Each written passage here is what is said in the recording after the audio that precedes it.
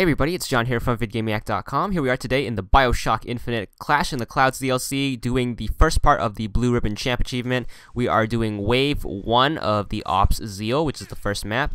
This Blue Ribbon requires you to defeat all enemies just using the skyline strike. What you want to do is you want to use the skylines, obviously, and zip around on them. Try to find the enemies and just try to attack them.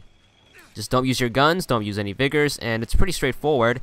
You start off with a pistol and just shield, but as you can see here, I have a volley gun. What you can also do is if you need better weapons in any wave, you can play through the whole game and then just use a continue, and you can go back and keep your weapons, and it will still record that you can get a blue ribbon if you use a continue. You do have to go all the way back to wave 1 to do this, however, but it's worth it if you want to use a volley gun or something in the earlier waves.